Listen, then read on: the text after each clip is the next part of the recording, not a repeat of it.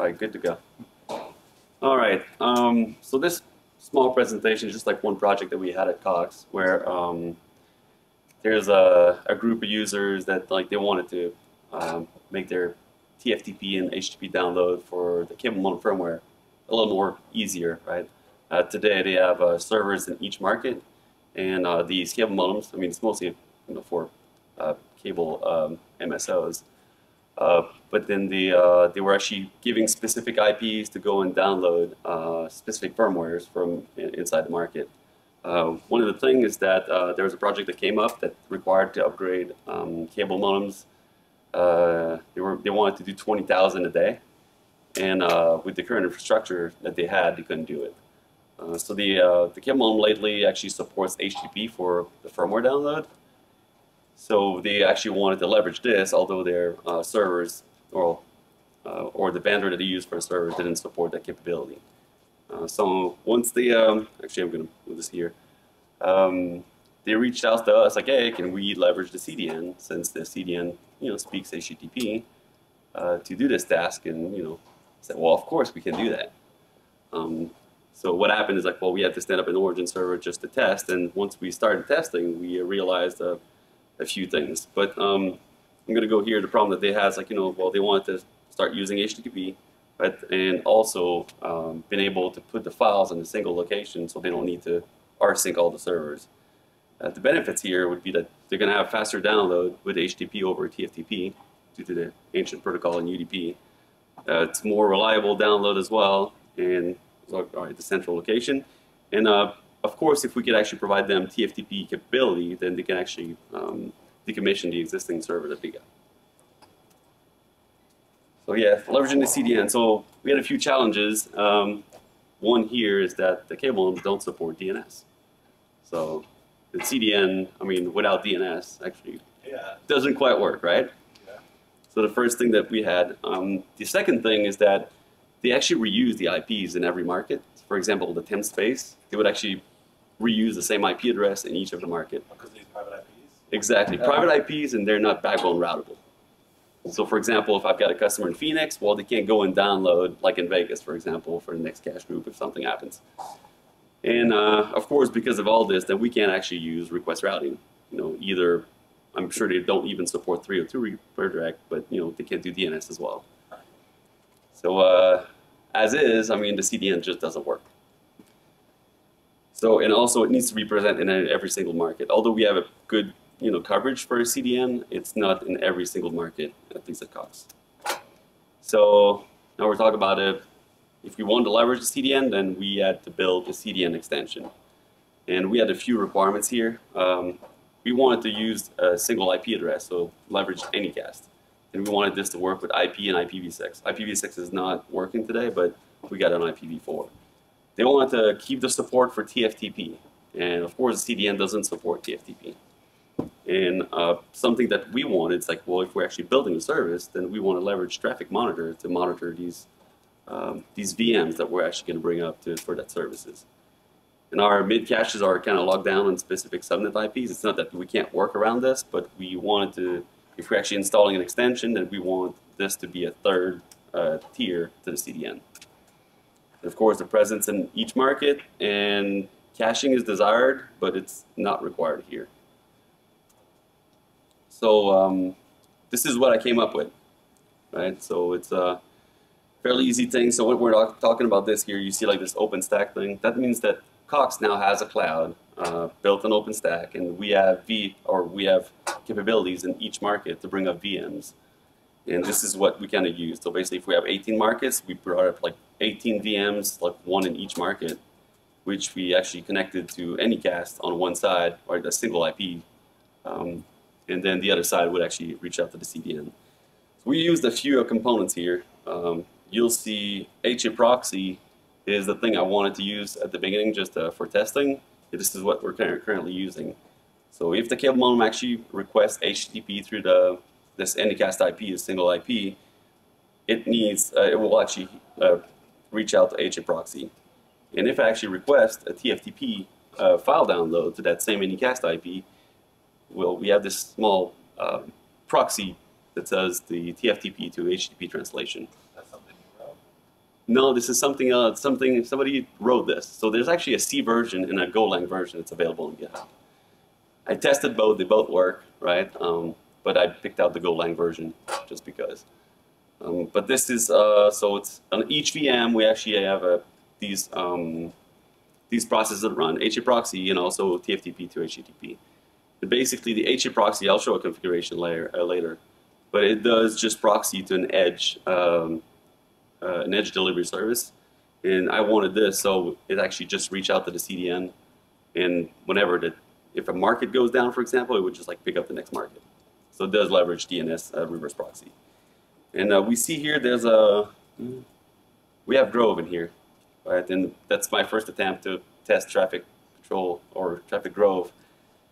And at first I thought it would work well, right? We actually leverage it for traffic monitor, because if we actually define in traffic ops that these servers are actually an edge, right, then Grove does give us the AStats capability to report back. So we actually using traffic monitor today to monitor these VMs, but the only thing that Grove does is provides the status, that the VM is alive or not. It doesn't provide any of the statistics right now. And I'll explain later a little why it's there. It could give you like bandwidth and stuff though, right? So it does give me bandwidth. So the two stats, yeah, it's alive, right? It's reported like it's not down or something, and it gives me bandwidth. Connection. It should give me connection as well, yeah. But I mean, we don't monitor it actively except that it's offline or not. And of course, it will monitor if TFTP is available or the HA proxy. So we actually running Grove on port 8080, and HA proxy is running on 80. But Probably do that with Telegraph. Well, it wouldn't integrate with traffic. yeah, and of course we're running Telegraph on these boxes. We're running FileBeat for logging capabilities. So this is basically the design, and it's actually working fairly well. The only problem that we came across, well, there's a few problems we came across. HA proxy, the one that's actually available from CentOS, is version 1.5. It does support reverse proxy to DNS, but when it boots up, it picks up the A record, and that's the IP it's going to use forever.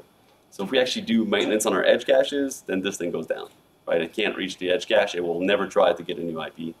One thing we've done is that we actually upgraded to version 1.8, which is available from the it's like the SCL repo, which come with a bunch of different things. But and the DNS reverse proxy works with it, although there's a lot of different things where you have to set up DNS resolvers and set up like different things to make it work properly. I've got a configuration of this, which I can review. But any question on this? It's fairly simple, right? So we have one of these in each market. So that's kind of how it looks like globally. Let's say like, well, you multiply this by, by 9 if we have 18 markets, but that's what it looks like now. So in the future, right, of course I wanted to use Grove, and you'll see like, why is TFTP going to Grove?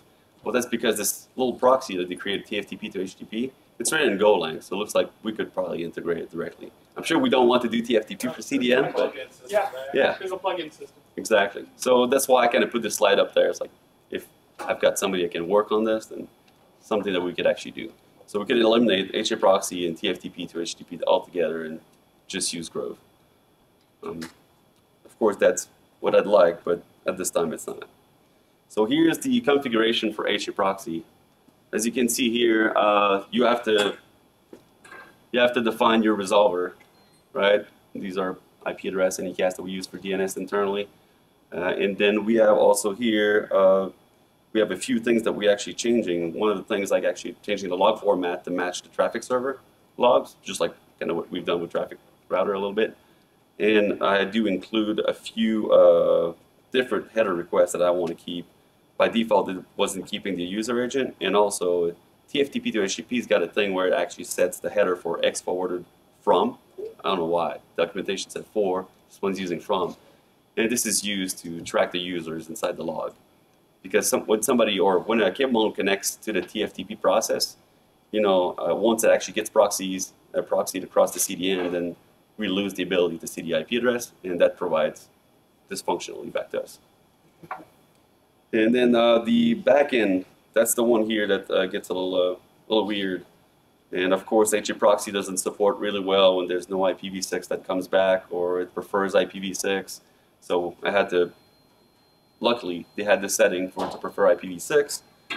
And the other thing is like you have to tell it to send the host header back to the origin because it doesn't do it by default. Looks like it's not host header aware. There's a different like options for HTTP checks as well. But the thing here is this server here. So I got to tell basically this HTTP send name header host. It's actually taking this name here, right, and sending it a host header.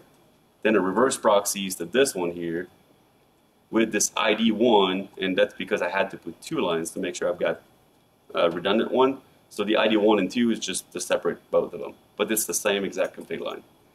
So this, what it's going to do is, in HA proxy, what it does is actually every 30 seconds, as I pull here, if it's valid, every 30 seconds, it pulls DNS every 30 seconds, and if the resultant A record, like the whole group, is different, it's going to change DNS entries.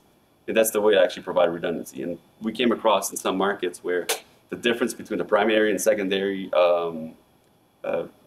response in DNS was different, and this thing was always cycling and cycling and cycling. So somehow I had to give up the secondary DNS for now, just for that case. And I'd like to discuss a little bit about a few things. I mean, Rob is not here, but I guess John could answer a few things. So Grove, so when the client connects HTTP to the HTTP server, like for example for Grove or HA proxy, there's no host header. And I don't know if there's an option in Grove where we could actually enable that there's a default delivery service. So whatever you don't match a host header, there would be a default origin server, a different path that we could take. So this is something that would actually be required to get the Grove only option. Or if we can't do that, then we'll have to kind of keep HA proxy. And I want to put Grove in there. It's basically because I want an extra layer of caching. So right now, you could accomplish that effectively with a plugin. Okay. All right. But it's something that we might consider. Mm-hmm. Okay. All right. And the second thing I came across is that the path from, let's say, HA proxy to Grove to traffic server, the result of this was actually corrupted files. So once I removed Grove from the equation, the corruption issue went away. How outdated are you? Sorry? How outdated are you on Grove? How current are you on Grove? The last time I tried it was probably like 3 months ago. Do we have our fixes in by then? I believe so. We definitely had a problem where we were, for example, in the linear case, serving up the wrong objects. Okay, nice. That might have been related to what you were Yeah, because the saying. file size, the resultant file size was not the same with what was requested. We Try just- updating, Yeah, okay. but then follow bug. This is file bug. Yeah, I know I discussed on the forum or on Slack about this, but Yeah, I mean it's a specific cases where This I mean, was happening in production, basically, when we were testing Grove. okay, so I might have hit that then. Possibly. I'll give it a try. And on the CDN side, I had to create 2 delivery servers for this. One that was actually for the edge, like edge.cmcdl, and I had to create another one that was like for Grove, to manage Grove itself. Because if I want to kind of proxy locally, I had from TFTP to HTTP, then make sure it actually hits Grove locally, since the DNS was not always local. I had to create like 2 delivery servers that way I actually had to map 127.0.1, right, back to the local proxy. But it's not optimal, but that's something. But then when we're talking like, oh, is it possible to have a 3rd tier in the CDN? Flexible cache group thing should, I think, give you what you need there. And currently, you can have a 3rd tier. Okay. We may or may not have 3 tiers in our CDN. Yeah. Okay. And the next thing, so for example, the deep coverage, the deep caching, for example, it goes directly from deep cache to the mid caches, right? And it doesn't go through edge caching. I mean, if that's how it's configured. Yeah. All right. And then the second thing is that do you guys, edge types, right? So when we actually define an edge, and of course in our Ansible dynamic inventory, what we do is that we group things by, for example, edge, and then it goes down the layer and it follows with the cache group. But then Grove has to have a type of edge Is there something in traffic control where you can actually define different type of edges? Like Well, edge grove I and think edge again, ATS. Flexible cache group's gonna solve world hunger and fix all of these problems. Yeah, but I think the answer to that question is yes already. Yeah, You can okay. have multiple edge types. Edge something. Yeah. Still I mean, has to start with edge though. Yeah. Right. He said edge grove, edge ATS, edge. Yeah. I mean, So how would you display that? Edge underscore something yes, or edge? That is currently how we may or may not have done it. Okay. Pretty sure it has to start with the word edge. Yes, Yeah. that. Okay. We've got a lot of cruft in the code that basically does a regex. Does it start with mid underscore? Does it start with a edge underscore? Is it CCR or Rascal? Like these are old legacy cruft items that at some point someone's gonna have to fix. All right. Okay. So, but these the thing that I had, and I do have something else. Yeah. I mean, I had some additional information, and I think I kind of discussed them already. But yeah, and that's about it. If you guys want to know how we're actually doing this Anycast thing, it's basically defined in the OpenStack VM, right, where we actually have this static IP, and using the Juniper Contrail, SDN, then we actually propagate this to the local market. So it's not like we're using BGP today to announce this IP. Floating IP in the OpenStack world? Yes. Yeah. One thing that's not optimized is that we only have a single VM per market. So if this one goes down, of course, service is not available, right? So explain a little bit the why did you do Why? Yeah. So, well, it's just to support HTTP for cable modem download, right? The owner of the service only had TFTP servers, and they could only handle 5,000 firmware upgrade per day. And they wanted to move to HTTP to handle more software download per day. this? And what do they do now? Well, they're supposed to be an upward of 20,000 instead of 5,000, and they could do much more. I mean, I believe they could probably upgrade the whole market if they wanted to, but you'd probably never do that. And speed too, right? The cable modem download is taking a long time too, right? So that's another thing. We do have some type of set-top box that the file download or the file size in upward of 30 megabyte or something, where it was maybe in the hundreds of megabyte. No, so And we're it- doing 70 megabytes now on some part.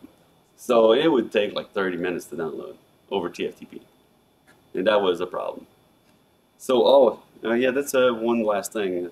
This traffic server active HTTP timeout. We ran across this as an issue where we had some of our voice over IP integrated with cable modem, and of course these customers are only activated for voice, while their bit rate or their rate limit was actually set to 100 something kilobits per second. So No, this is a 900-second default timeout. yeah, exactly. So we were running this 900 seconds timeout, active timeout. I don't know why we have an active HTTP timeout, but what would happen is the download would start, and in our logs we'd see at 900 seconds, right? It would stop. What'd you do? What'd you do? Fix it. Changed it to Removed it?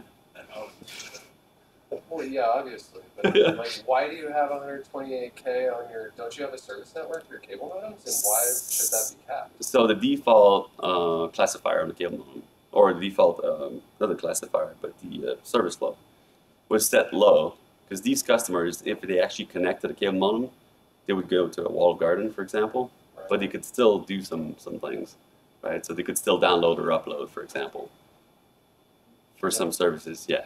So they tried to put the It's rate not really limit. a walled garden if you can get anywhere. I know. So walled garden, I get that, but they still could generate traffic. So even if you up the limit, they would still. I mean, somebody would have a bit blaster, and they could do some stuff. But then they're rate limited, right, down to something that couldn't finish the download within 900 seconds.